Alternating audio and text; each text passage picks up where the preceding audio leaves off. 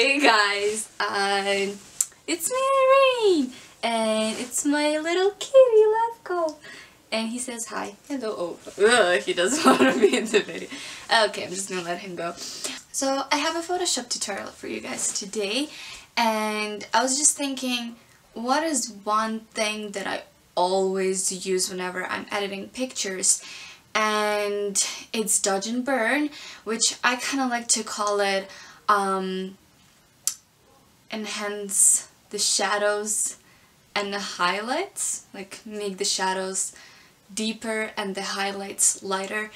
And I don't usually even use the actual dodge and burn. I use curves, which I'm gonna show you guys how to do, and this is especially great for people that don't have a full frame camera, because most of the time you might kind of notice that your pictures are looking kind of flat. It doesn't have that same depth of field that the full frame camera has. So yeah, this is gonna make your pictures look so much more alive, like in real life, so much more 3D. And yeah, it's an amazing tool. When I discovered it about maybe a year ago, so it's not been that long since I've been using this technique, but it's amazing. And yeah, I hope you guys like it. Keep watching. Okay, so we're in Photoshop right now, yay!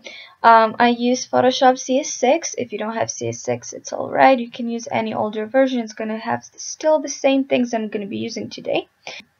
So as I said previously, what we're gonna be doing is we're gonna be shadowing the shadows and highlighting the highlights. And for that, I'm gonna be using curves. So the first thing that we're gonna do to our picture is we're gonna duplicate the layer. So if you go to your background right here, you're just gonna right click on it and you're gonna press duplicate layer, and you're gonna press OK right over here. So we created the duplicate layer. So the next thing we're gonna do is we're gonna go into image right here, gonna go to adjustments, curves. Alright, so I like to start with my shadows. So we're gonna be darkening the picture right now. So this is our curve, and we're going to be working on the lower part of it, just right over here, and we're going to be just dragging it down just a little bit, just about right here. Okay, we're going to press OK. So the next thing we're going to do is we're going to press this little button over here. Alright, and it adds the layer mask. And simple words, we're going to be putting all these things that we just did, which is darkening the picture, into a brush. Alright, so after you click the layer mask, it's white over here.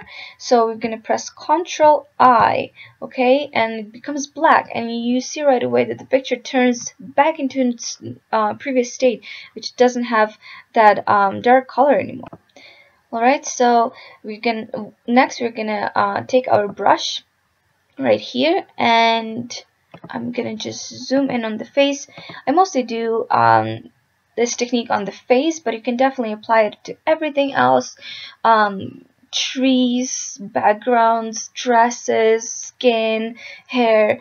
Yep, but it works the best on the face. Alright, so we're gonna get our brush a little bit smaller, and the hardness is on 0, and we're gonna choose the soft rounded brush. Alright, so a little bit smaller maybe. Yeah, this is perfect. So as you can see, I'm applying this right now, and it's darkening only those places where you apply your brush. Isn't it awesome? It is. Alright, so we're gonna do it just like you would do applying makeup, like you apply your bronzer. Okay, you're gonna contour the nose, you're gonna contour the cheeks to make those cheekbones a little bit more prominent. Alright, you're gonna contour around your jawline. We're gonna do the same just around the lips. It's gonna make them look a little bit plumper, and just gonna kind of show all the little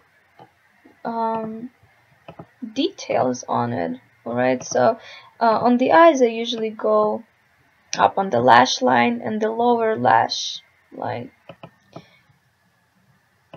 So yeah, I'm just gonna choose a smaller brush to go on the lower lash line right over here.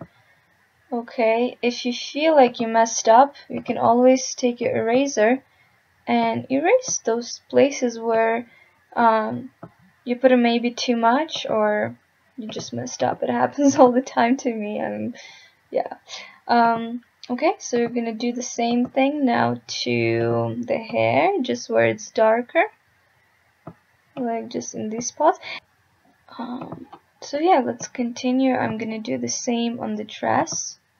And again, when you just see the shadows fall naturally, you just kind of accentuate that.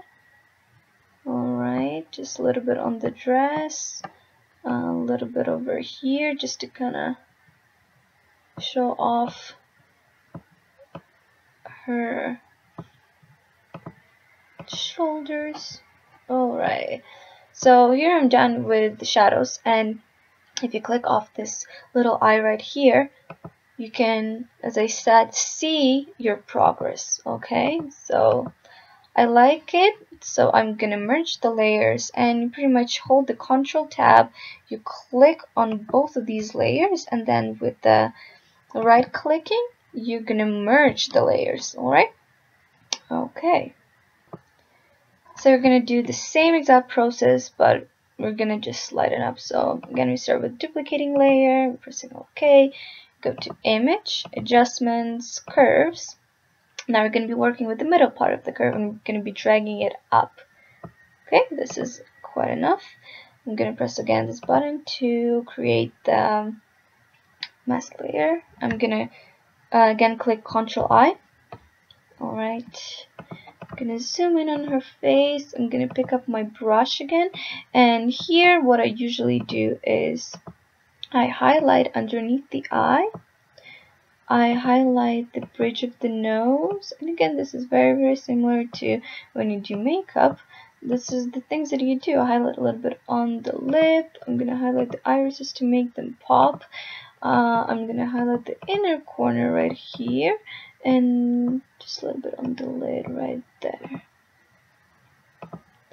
Okay, so the face is done with highlighting, and again, look how much difference it makes, and just a little step, but it makes the whole picture pop and makes it look more 3D.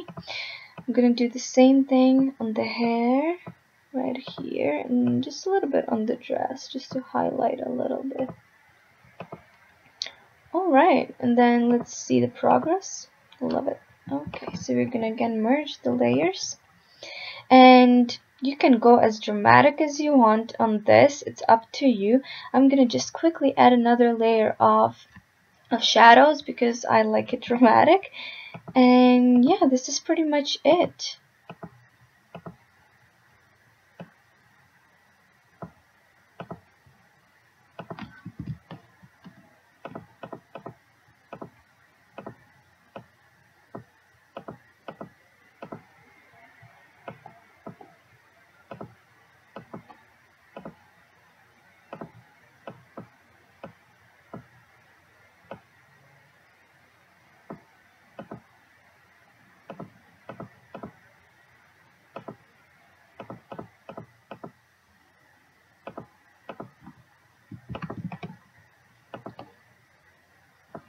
Okay, so this is it. I hope you guys liked it. I hope it was not too hard. I'm not sure if I'm explaining it properly. Let me know if you were confused in any time of the point, and I will try to make it more clear next time.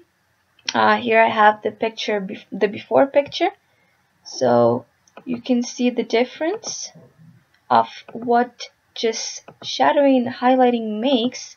A lot of people often think that I'm like liquefying their face to make it smaller or narrower, or make them eyes bigger and lips bigger, but really this is just shadowing, and you can see how much difference it makes. It's crazy, just like makeup does.